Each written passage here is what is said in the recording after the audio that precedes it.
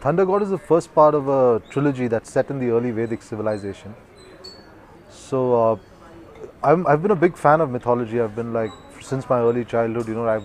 You've been hearing stories from my grandmother and parents, and that's how my interest in mythology started. And uh, finally, I decided to write a book, and I was looking for a subject, and I found Indra as a character very interesting. Like for me personally, I've always been attracted to very tormented characters with doomed destinies. In literature, like if you like Sidney Carton from Tale of Two Cities, or Captain Ahab from Moby Dick, or Edmond Dantes from Count of Monte Cristo. Those are the kind of characters I've kind of liked and leant towards.